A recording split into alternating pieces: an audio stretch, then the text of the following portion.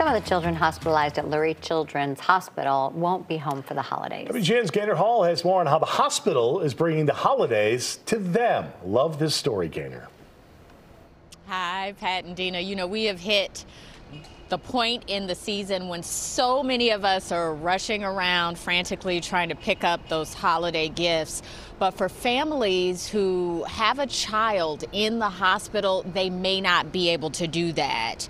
So Lurie's is hosting its annual Winter Wonderland toy shop in the hospital. Parents can come in and pick out all kinds of donated holiday gifts, from baby dolls to race cars, books and pajamas for patients and their siblings as well. And if parents can't leave the hospital room, there are volunteers who can do the shopping for them. It's all free. And we talked with one family from Rockford. They have a 3-month-old Leilani in the NICU and 2 toddlers back at home. They said the generosity was a huge relief. I just thought maybe like 2 gifts, because they mentioned we could get gifts for our other kids, which surprised me too.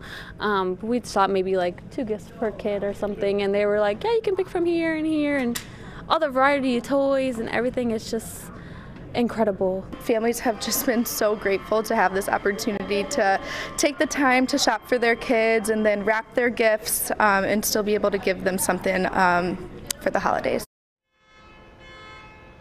So the shopping started yesterday and it wraps up this afternoon. Lurie's estimating that they will be able to provide holiday gifts for some 700 children who are patients here, as well as their siblings. Reporting live from Lurie Children's Hospital, Gaynor Hall, WGN News. All right, thanks, Gaynor.